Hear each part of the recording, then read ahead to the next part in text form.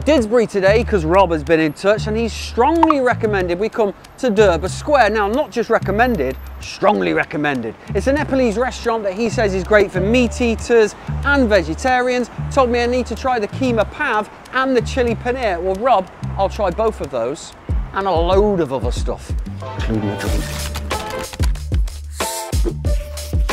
Hi man, welcome to Durbar Square. Thank you, mate. How are you? I'm all right, thanks very much. Lovely looking place. Yeah, it's our typical Nepalese place. Looks Nepalese, like. I love a bit of Nepalese. Yeah. It's very well loved in Manchester, I think, Nepalese cuisine, isn't it? Yeah. And what does Durbar Square mean? Durbar means the palace, and like the palace where the king and queen live.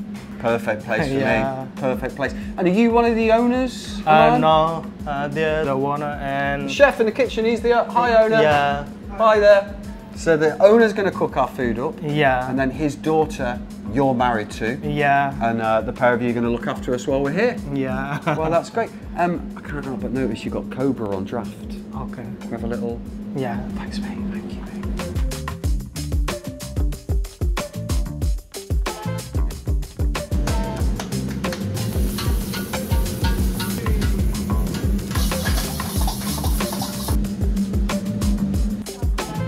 This is the life, isn't it? Angela. Hi. Hello. So I've met your dad, owner chef. Yep. I've met your husband, Yep. who looked after me as soon as I came in. Okay. And you are front of house. Yeah. Helping my dad in his business. We all have to help our dads. Yeah. Kids, if you're listening. Okay, where are we going to start?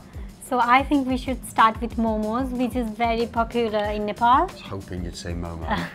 Okay, let's grab a couple then. I'll have a white one and I'll have a little green one. And so what's the difference between the two? So the white one is the chicken momos and the green one is our vegetarian one. For those that don't know, and I'm sure everybody does by now, what is a Momo? So momo is similar to dumpling. It's very, very famous street food in Nepal. So momos, we usually eat with the sauce. Is it good? It's amazing. Okay. It's amazing. So it's a typical Nepali sauce. I don't know, the chef makes it with his secret ingredients, so We are don't not want to allowed. pry. That chef's got a lot of secrets.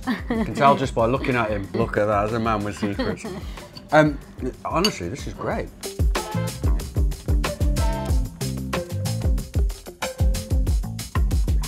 Now, I have been looking forward to this. Look.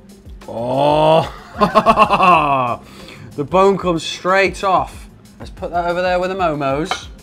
So, talk me through this because, oh my God. So this dish is called lamb nolli nihari, and it is one of our very, very popular dishes here among our customers. I bet it is. The lamb that we use in this my one, God. we marinate 24 hours before, and it is cooked in very, very slow heat as well.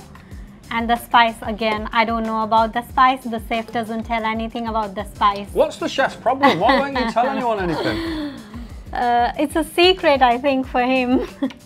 Is that any good to you? Oh yes, it's very good to Okay. me. My only worry is I'm wearing a cream cardigan, which was stupid, wasn't it, really? Because I just want to smash this down. This is worth coming here for just on its own. It's absolutely delicious.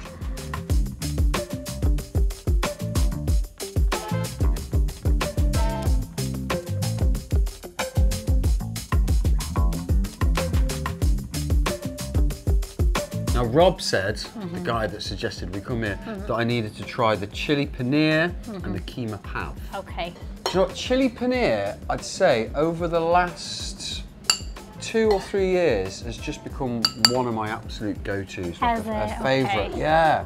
Are you just going to say it's a secret again if I ask how your dad cooks this? Well, it's cooked in a Szechuan sauce, and the Szechuan sauce that we use in this is homemade as well. Fantastic. And now let's try this, because I'm a big fan of a keema pav. Yeah. So it's effectively just a mincemeat sandwich, isn't it? Yeah. So we just put the keema in the pav and then have it. So the keema is good, lamb keema. Is it good? You know it's good. He knows it's good. He knows it's good. These two don't know it's good yet, because I'm not going to let them have any.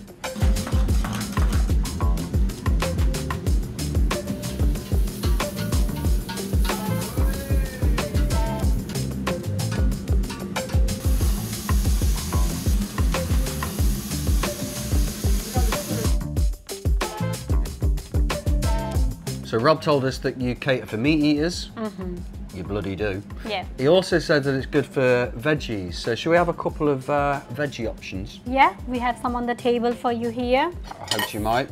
So this one is gobi Manchurian. So it's actually a cauliflower. You taste me and tell me if it tastes like cauliflower. It doesn't taste like cauliflower. It is cauliflower. Yeah, oh, I don't doubt you. That's amazing. Is it? Spectacular. All part of the Indo-Chinese that we know is massive in Nepal. Big over here as well. That's amazing. But this one here, I was watching your dad cook this. Yeah.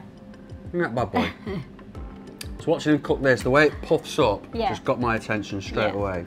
It is called chana bhatura. Chana bhatura. Yeah, chana bhatura. So the bread, you just break it and then dip it in some chana and then have it. So it's actually very popular dish in India. So it's like a street food in India. Okay. Chana, of course, is chickpeas. Yeah, it's chickpeas. Oh, we should have started on that. That's amazing. And this would be eaten just kind of street food, walking to work, just through the street. You just grab it on your way, have it to office, or just coming back from home. This has made me very happy. Let's have a little cheers as well with Gurkha, traditional Nepalese beer. There we go. Cheers. I don't drink. Do you hear that? I don't drink. Sorry. That's right, I'll have it. Got my little takeaway, and here's the good news.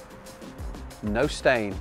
I survived. Listen, Rob was bang on. He says it's good for vegetarians. It is. All the veggie options, spot on. He said it was good for meat eaters. It is. All that meat was cooked perfectly. Everything about that place is great. It's the sort of place you could miss if you were just going down the road, but I urge you, visit this spot. It's incredible. And as always, if there's somewhere you want us to go, a little spot you think deserves a highlight, a shining light on it, let us know below. I'm going to finish this. Laters.